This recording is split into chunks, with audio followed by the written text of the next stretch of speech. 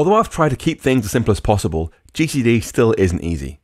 That said, it's much easier than the alternatives. It automatically handles thread creation and management, automatically balances based on available system resources, and automatically factors in quality of service to ensure your code runs as efficiently as possible.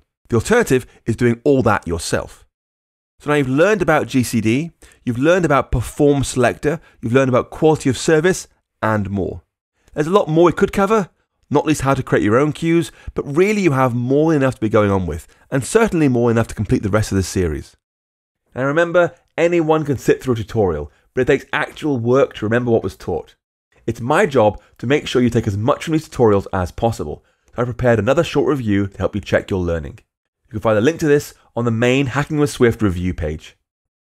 Once again, it's time for your challenge.